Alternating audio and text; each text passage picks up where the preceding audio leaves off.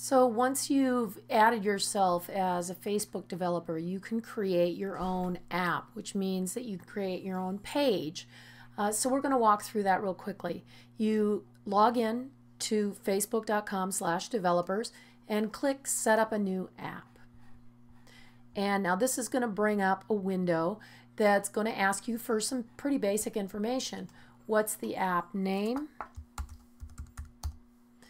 And you're going to need to give this a name that's really going to make sense to your users, but you can't use trademarks in it.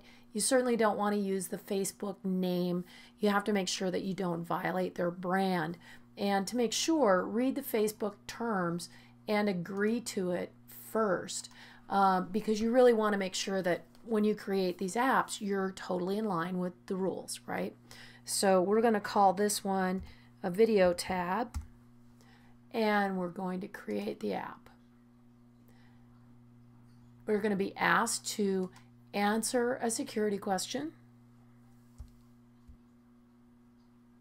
and now we're going to be brought to a series of pages that we need to go through to create our app.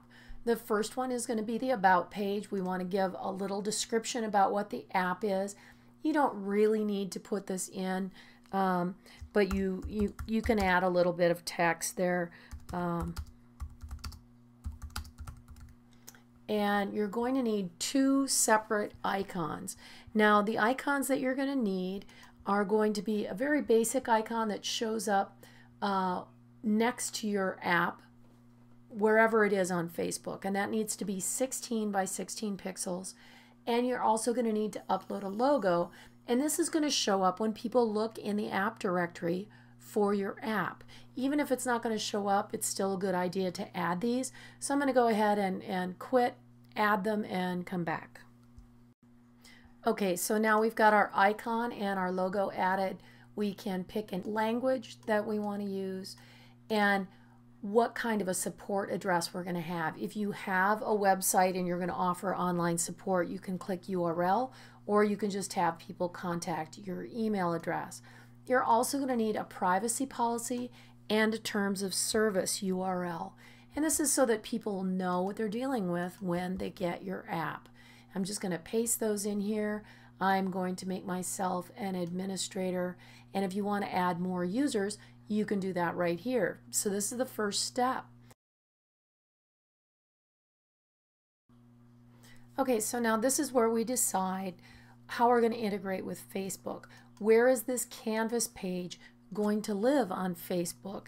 And you want to give it a name that you're going to remember, and also that's going to make sense to people that want to use it later. Now this is where we're going to decide what URL we're going to be pulling content from. So you want to put in a URL that's basically where this base URL is.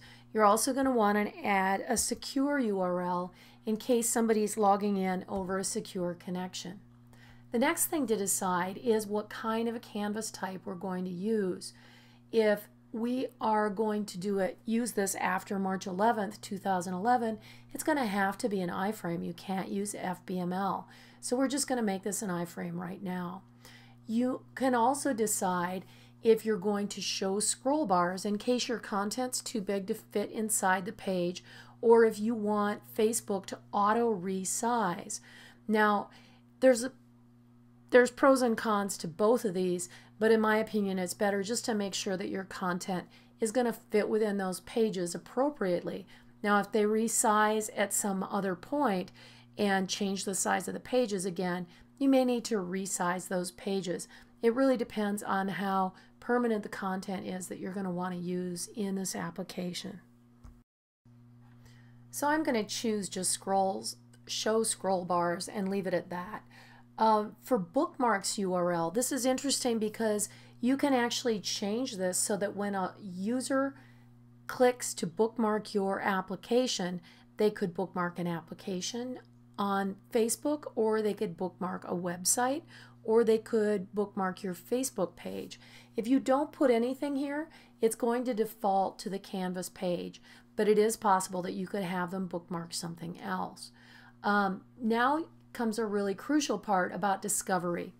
Do you want this app to be discovered by other users out there? I recommend that you disable this, at least initially, until your app's ready for prime time. So there are a lot more things that we can do here. And of course, you're going to have to create the content that you're going to pull into that Facebook tab. You're going to have to build those pages, and they can have a certain amount of interaction. But for the moment, I just wanted to give you a quick idea on what it takes to build a Facebook page and to be able to create tabs using the new iFrame system.